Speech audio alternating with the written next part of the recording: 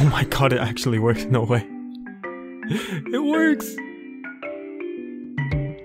What's better than being bored and playing Bloons Tower Defense? Well, letting a bot play for you while you're bored, so you both can be bored, of course.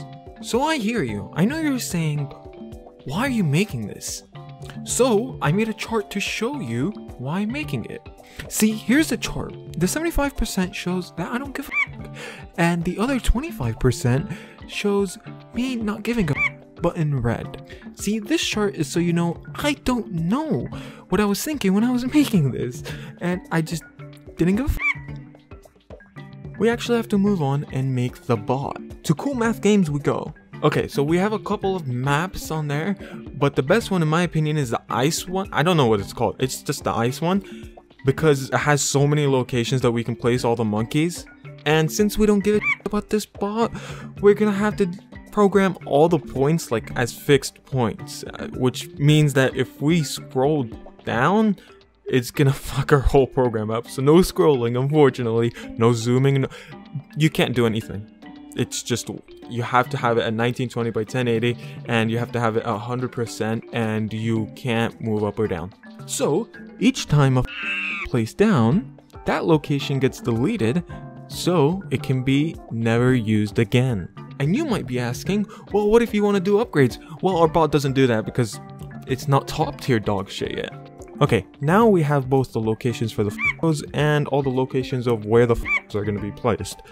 Now all we have to do is interpret the money. Luckily, Python has a method for us, and bada bing bada boom, and we got the money to work. With a little bit of error, but that doesn't really matter. If you do install this program for whatever reason, and the image to string method isn't working, you can change around the config, the PSM number from like 7 to 6 or whatever it is that you need to do to make it actually work. And that's why I have that try except method. It's in case if it doesn't work. Yeah, sometimes it just acts really stupid, but yeah, just a heads up for anyone who's actually installing this thing for whatever reason.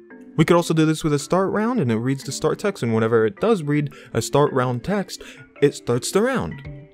One thing that I could have done to improve this dogshit bot is to have an algorithm to save money if it's safe or something like that, but who's got time for that shit? It's working now, doesn't matter. So with all that done, we can see that the dogshit bot actually works. Hey, what is the max round that it can get to, you might ask? Well, I'm glad you asked, because it actually survived for a little while, and I actually hated it because I would try to use my other monitor, right? But each time I would, it would just flick back to the other monitor, and it's annoying thing. I actually thought that it would just die instantaneously, but the map that we chose was just so helpful in cucking the balloons. See, now that I've made it, maybe you guys will change your mind and see it in a different light. No? You still think it's dog shit?